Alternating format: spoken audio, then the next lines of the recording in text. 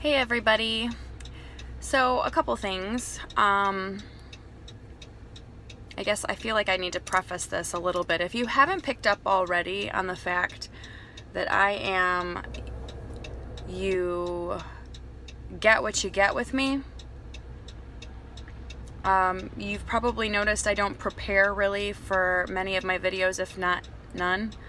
I really don't. And I don't know if it's just a flaw of mine. Some may consider it a flaw. I might be in that camp with them. Just so you know ahead of time here, another sidebar of a sidebar is I might get pulled over.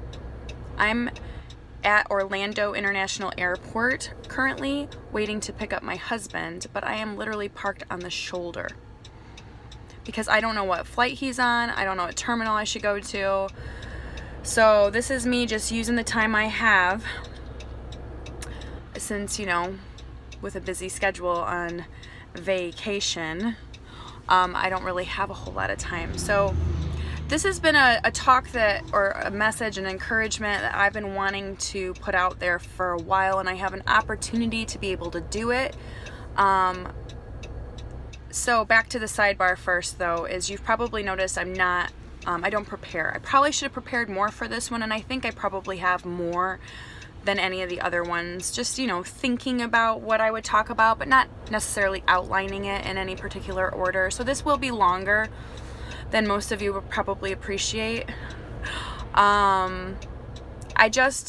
It's a deeper talk, okay? So I think, like, I'm either really just lazy or, you know, or maybe it's just my style. I'm not using my personality as an excuse, because it's not an excuse, it's just who I am. I do want to get better as a person and improve in things, so I don't think it's completely lost on me that there are things that I need to work on. I'm just not sure that this is one of those things. I'll be careful about what I say and how I say it. I'll try to anyway, because I don't have a filter. You've probably picked that up too. So I'm gonna do my best. I'm probably not gonna get emotional because I'm past this and I'm free from it. And so what I want to encourage you with today is, oh, the other thing, did I say part one, part two? This could be a part one, part two kind of thing too, if I don't finish before either my husband texts me or I get pulled over. Wouldn't that be entertaining for all of you? Anyway, I digress like usual. So I'm free. I feel free. This burden of mine has been lifted, and I want that for all of you because it is such a real thing. It is such a real thing. Identity. I don't think that most of us would know that we have a problem or a delicate identity issue. But I would argue that we all have an identity issue. And I'm sure they all stem from far back in their lives, right? I mean, the homes they grew up in, the life they lived, in their childhood, in their adolescence, in their adulthood, etc. So I'm just gonna share my story with you about identity. And again, it's my story. You can take what helps you and you can leave the rest, okay? This is just my story, and I want to share with you how I have been liberated from this issue with identity. It's my identity.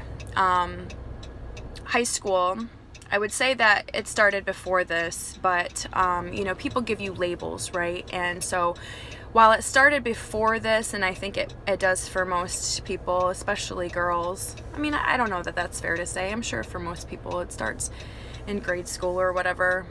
Not really elementary school. You're not quite there, but I think you're getting there at that age. High school, let's start there though. You know, people give you labels, and I think the labels I was given, I wore more like badges of honor. I was known as SB Poppin' Chips because I didn't party with everyone else. Playing sports was more important to me. I was captain of most of everything I played. I think everything I played. And so it was important to me to set an example. I took the role seriously, and that probably sounds a little pretentious, but Is that the right word?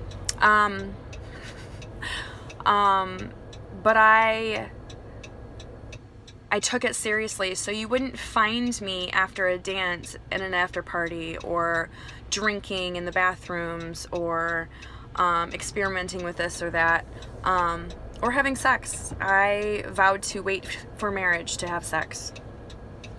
I don't know if that was just a fear thing, if any of this was just a fear thing. I think that it was more just, you know, wanting to stay on the straight road, the straight and narrow. And so sports really kept me in line, I'd say. It was my saving grace in high school. And the labels I was given, SB Poppin' Chips, the Virgin, and, you know, no, Sarah would never, or I was almost reliable in a sense, you know, because I never wavered. And it, again, I'm not sure if it was just that I was confident in who I was or if it was fear-based, but that's who I was in high school. I did have a long-term boyfriend I mentioned a couple videos ago in high school, 3.5 years, pretty much the entire time. So, but we never had sex. So he was probably teased, but I never was. But then, you know, I grew up in a small town. The whole town was 3,200. Obviously it was a seasonal town, a resort town, so people, it would triple in size in the winter and in the summer times, but it was just a small town, so everybody knew your business, right? And so I wanted to make sure that the business they knew was straight up real and reliable, and I think it was. But I could not wait to get out of there, okay? I could not wait. Graduation came. Obviously there was a little bit of this and that with friendships, okay? I'm not gonna sit here and say that high school was peachy keen for me just because I held my ground, because it wasn't. There was a lot of friendship issues, as most high schoolers will go through. Misunderstanding, assumptions made. I might have thought bigger of myself than I should have. I don't know. I think for the most part I was well liked, but there may have been a few people who didn't care for me, and I think that's natural. I think that's gonna happen. I was a pretty confident girl. I think at least I was. That was the facade, okay? I don't think I knew it was a facade just yet, but I would say it was more a facade because I was still just learning who I was. None of us know who we are at that age. I think we have a good idea, and you know, even before college I knew what I wanted to do. You know, I wanted to do physical therapy. It was related somewhat to sports, athletics, helping people with their bodies and how to move them and keep them in shape and rehabilitate and see transformation happen. All of those things, I knew that's what I wanted to do, okay? So keep all those things in mind. College comes around. I'm a big fish in a small pond moving to a big pond, and nobody knows this fish. Nobody knows this fish, and I wasn't sure how to take that, and I didn't put this together, okay? I didn't call myself a big fish in a little pond. That was something somebody said a long time ago, maybe a therapist. I wouldn't be surprised.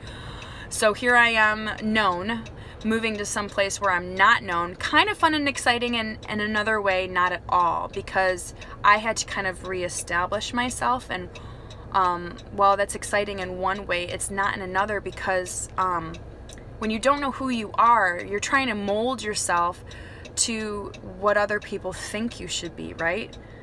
So I did this freshman year in college. So my academics, my athletics, all of that stuff came pretty easy in high school and before. I could have gone to a private school to play college ball, but I chose not to. I wanted to experience college life. I didn't want to be nailed down to a schedule and truthfully to discipline myself. One of the biggest regrets I've ever had, it's a real life thing, okay? We have regrets, and that's probably one big one for me, is not playing ball, because I think it would have kept me a little bit more focused on the real deal. So, but I am who I am because I experienced what I experienced. So college comes around. I don't go to class. I don't feel like going to class. None of my roommates are going to class. I'm skipping class because guess what? I am in a dorm. I am not under a roof with my parents. I've got nothing to prove to anyone. Granted, these classes cost money, my parents' money, let's be honest. I still have to pay those loans off, but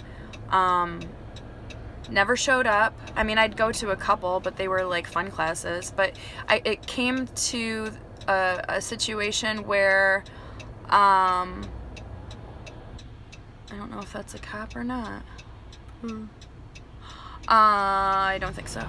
It came to a point where I couldn't do the physical therapy program. The school I was going to, it was just really hard. All the undergrad classes were really hard. I think when I started school, I was gung-ho and I was ready to take this world on, and I was excited about my future, and I was excited about being in a new place with new people and experiencing new things. But what I came to find is that the academics didn't come so easy this time around. Things just didn't happen to me easily anymore. They didn't just fall into place. I had to work really hard, and I still didn't quite understand, and I still didn't quite excel. So that really got to me, I think. I think it really got me down. And so that's when I started not showing up at all. Obviously, I changed my major. I don't think I changed my major to anything specific. I just wasn't in pre-physical therapy anymore, so I wasn't taking the hard science and lab classes, although anatomy was a lot of fun. It was a lot of fun. It was my favorite class. Biology was fun too, but the other ones were hard. Chemistry, man, you chemistry people, it was, yeah, no Breaking Bad over here. So, anyway, that was discouraging. There was a lot of cute boys around, lots of pretty girls around, and I just wanted to be in their little huddles, be in their little groups, not knowing who I was at the time. Experimented with alcohol. I think a couple times in college, just fast forward, I got alcohol poisoning. I think I had to be scraped off the cement at the East Lansing campus for Michigan State. Yeah, so I was in the hospital getting pumped full of fluids, okay, so this was probably my sophomore year or something. Then I started getting suicidal thoughts, so I'd experiment with drugs and to scare my roommates just to get a rise out of them, see if they took me seriously. So obviously I'm struggling with identity, right? This is what this is all about, identity. And so I decide to bag the whole college thing, pick up and go, and start my life over, because surely you can run away from your problems. Surely you have nothing to do with your baggage. It's literally you just leave it, dust your hands, and head on to the next location. You guys know that that's not really true, right? Like, you're the common denominator in your life. Your problems follow you wherever you go. That's what I learned when I moved to Colorado, which was a lot of fun, which I'm still really glad that I did. But the winter before I moved, I was supposed to move in January of my junior year. I had this really fun party that was planned for all of the Boyne City people, all the people that were in school or whatever, okay, all the people I went to school with in high school, and some older grades as well. We went to another campus. We were doing a Halloween party. I had plans on being one of the Charlie's Angels with some friends of mine, okay?